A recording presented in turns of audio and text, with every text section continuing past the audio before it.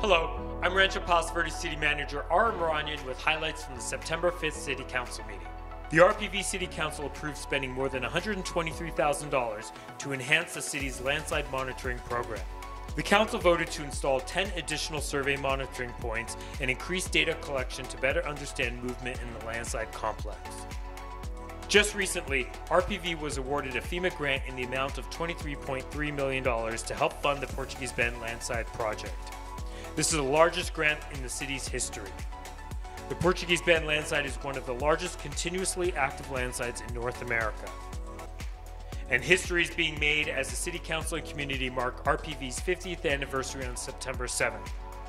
During the City Council meeting, there was a special ceremony that included City Founder Ken Dida, local dignitaries, and elected officials making presentations recognizing the city.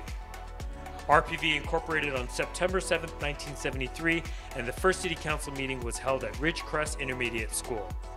For the past year, the city has held numerous celebrations to mark the milestone. You could learn more on RPVtv.com. With that, happy 50th anniversary, RPV. For more information on the City Council news, watch the meeting on RPVtv or at rpvca.gov. Let's stay connected, and remember, we are RPV together.